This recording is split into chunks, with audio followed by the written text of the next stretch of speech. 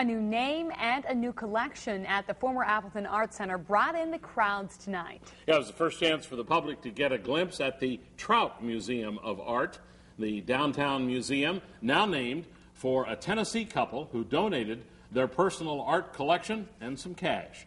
They talked about their gift with Fox 11's Lindsay Veramis. Beautiful.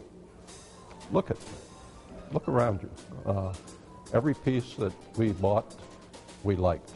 We didn't buy it for any other reason. But Dr. Monroe and Sandra Trout have parted with the works they love to give an Appleton Art Center a new birth, a renaissance worthy of the masters displayed here. It looks a lot better here than it did in our house, and it's going to be seen by a lot more people. The Knoxville couple married in Appleton 50 years ago. Now their name and art collection will stay here.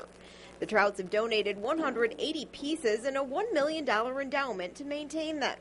The works include some big names, such as Salvador Dali, Marc Chagall, the great Italian old master Andrea Locatelli.